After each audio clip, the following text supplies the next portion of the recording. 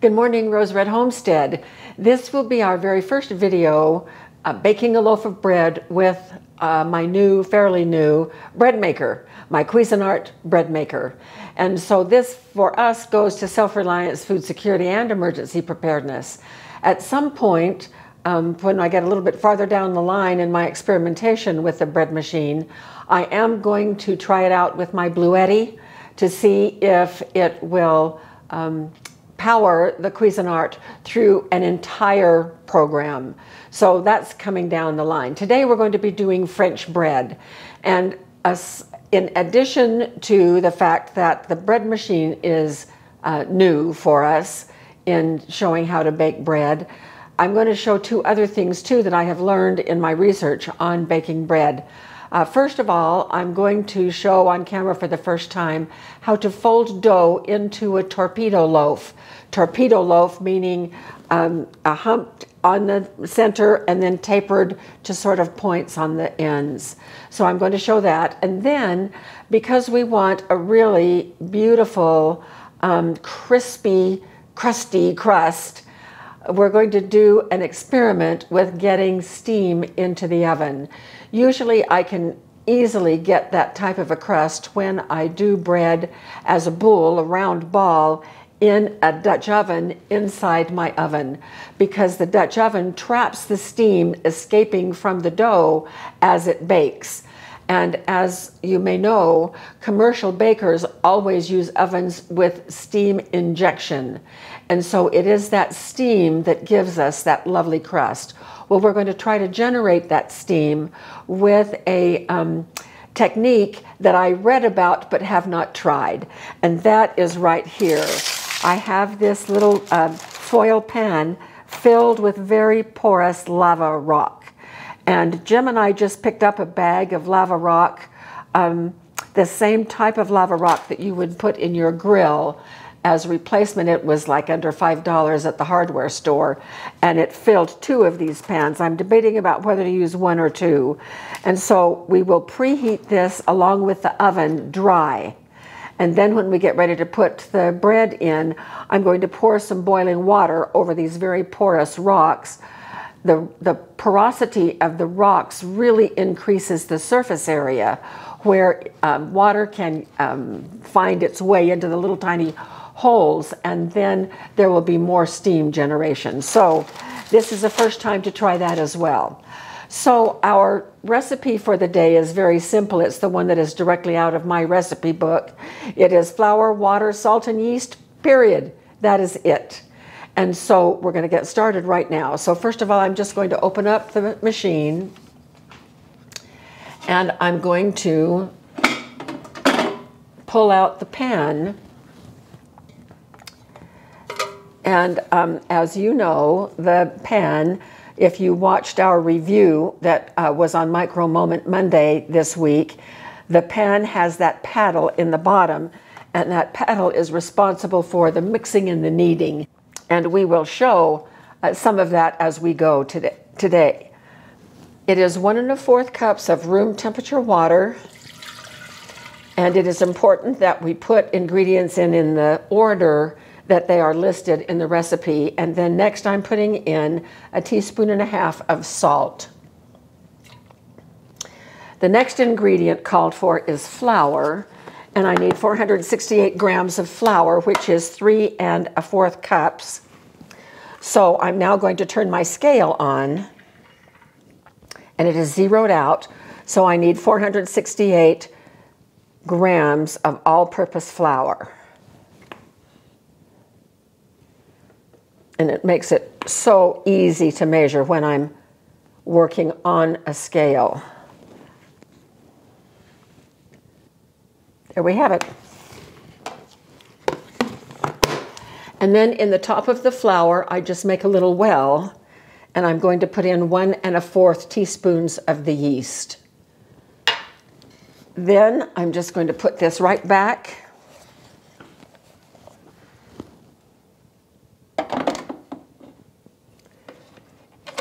Make sure it is locked in place. And I'm going to select just the dough cycle. I don't want it to go all the way through to the end because I'm going to pull the dough out at the end of the dough cycle, and then I'm going to shape it myself and we're going to bake it in the oven. Selecting the program, which is 8, dough only. So it's going to take an hour and a half for it to go through the entire cycle. I don't need to select the color. I can select the size. Nope, don't need to select the size. So the next thing I need to do is just press start. And that begins the mixing action. And there you can see it has started to mix. We are going to let it finish mixing, and then when it comes to the kneading segment, we'll bring you back so that you can see the kneading action inside. And then it will do 1 rise. And at the end of that rise, that is when the cycle ends, and we'll take it out and finish shaping it into a torpedo shape, and then get it ready for the final proofing and getting it ready for the oven. So we'll see you shortly. So it has started the kneading segment. So notice how that paddle is pushing it up against the side of the pan, developing the gluten. So the kneading speed has really increased. Take a quick look. So you can see that the dough ball has all come together in one nice smooth ball, and it's being hit pretty hard against the side of the pan. So we'll be back at the next step. The machine is going to buzz in just a minute as it finishes its cycle, and we're going to open up the lid and take a look at it. It has just been through a rising cycle, and then we will take it out of the pan, put it right here, and then I will show you how to do the torpedo loaf. There it goes. So let's take a look.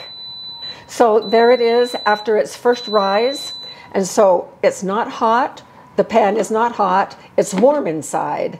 But we're going to take this out, and we're just going to put it right here on this countertop. And it's a little bit sticky, as you can see from my hand. So I'm going to get some flour going here.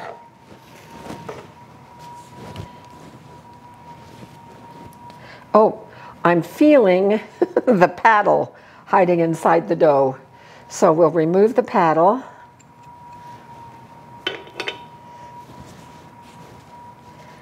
And the dough is nice and warm, very airy, full of gas. So we're going to degas it just a little bit. As we degas it, I'm going to form it into a square. Want to get all the bubbles out, if possible. Be about an 8-inch, 10-inch square.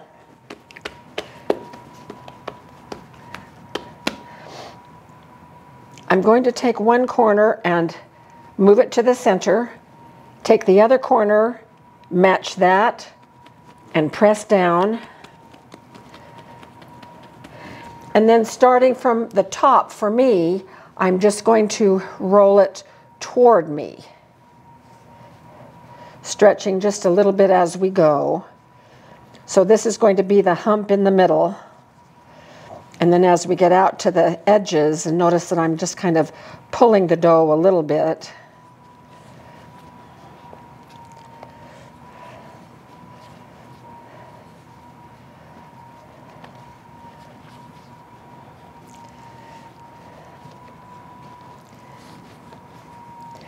Now with the seam on the downside, on the underside, I'm going to lay it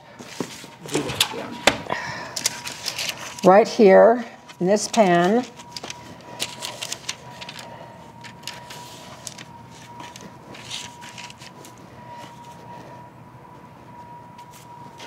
So this is not quite as smooth as I would like. I've only done this torpedo shape twice before, so I'm still learning the ins and outs, but this is not too bad. And I'm just going to cover it with this tea towel, and we will let it double in size. Once it is double, we will slice it diagonally on the top, about 1/4 of an inch, and brush it with egg wash and get it ready to put in the oven. Now, Jim is going to walk with us over to the oven. I've had that oven preheating already half an hour. The rocks are in 2 pans at the bottom. I decided to go with 2 pans. We'll see how that does. And so we'll take a look at the oven so that you can better visualize what's going to happen when we put the bread in the oven. So here we go to the oven. I'm just going to give a quick peek because I don't want to lose a lot of the heat that's already there. So there are the rocks in the very bottom. So when it gets close to time to put this in the oven, I will turn the heat under the water and get the water boiling in my little tea kettle over here. And then we will pour some water in those pans, put the bread in, and cross our fingers for the next 20 minutes to hopefully get the crust and the color on the crust that we are looking for. So we will see you at that time. So I'm just going to give it a little bit of water right here.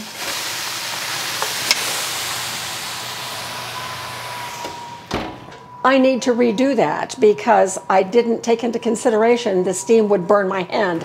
Duh. And so I'm going to be safe this time. I have my heat glove on. I'm going to pull the rack out, and now I'm going to put water in the bottom.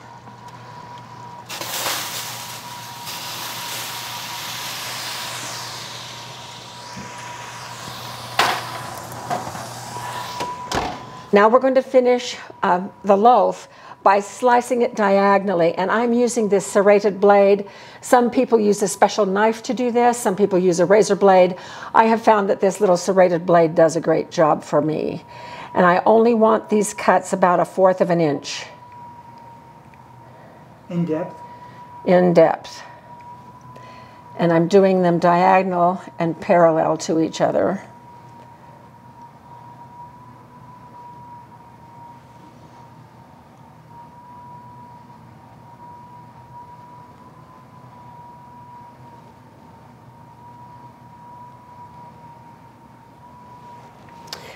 Now I'm going to give it an egg wash. Now, I've been doing a lot of egg washes lately, and what I have found is, this is a little too thick, I'm going to add water. What I have found is that I never use a whole egg. And so one of the things that you can do is freeze it in ice cube trays and then thaw it as you need to use it. With eggs being as costly as they are, I don't want to waste any egg. This happens to be some of my freeze-dried egg powder that I have reconstituted to use as the egg wash.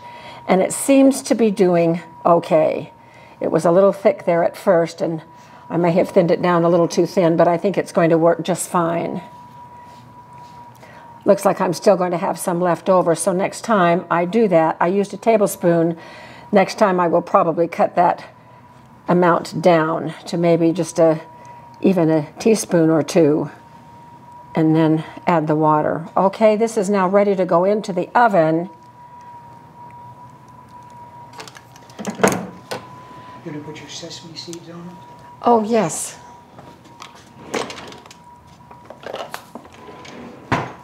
Jim reminded me to put some sesame seeds on it. We like that. And the egg wash, of course, will hold them in place.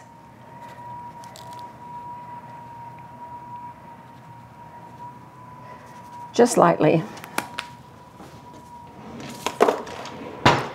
All right, I'm going to move this over.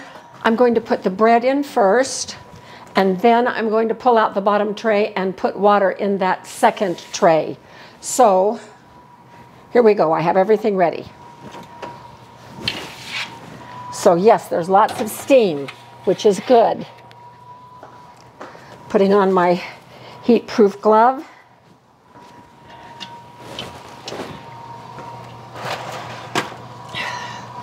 And adding the boiling water.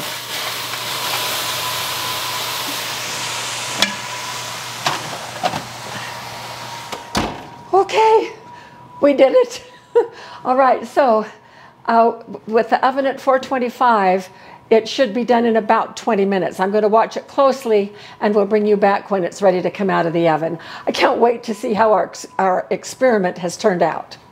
So I just took the temperature of the bread. It's 105, which means that it is very done. And let's hope the crust is nice and crusty. So I'm going to put on my heat gloves and I'll bring it right over.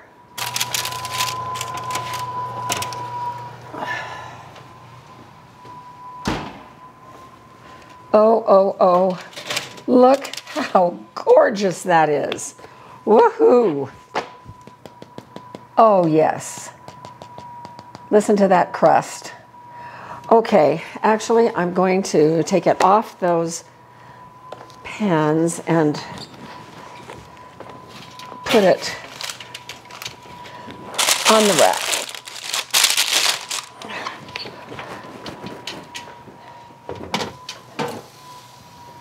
And we will let this cool for a little while, and then we'll come back and cut some and taste it and see if the crust stays crusty.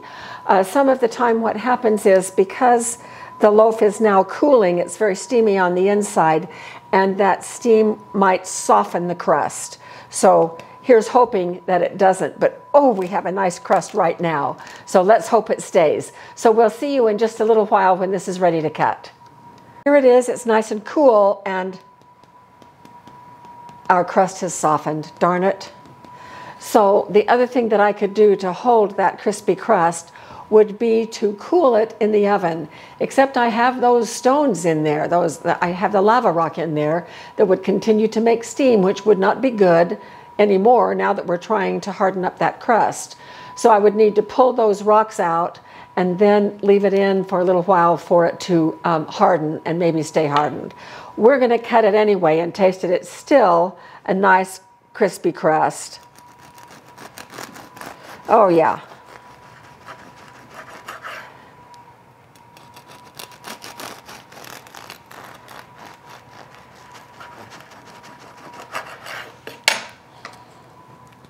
Wow, look at that. Yeah, thank you. A beautiful crumb. Crusty on the outside, very soft in the middle. I'm just going to take a quick taste.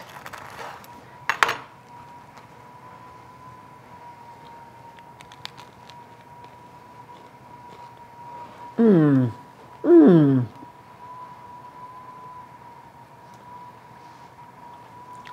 Oh, that's wonderful.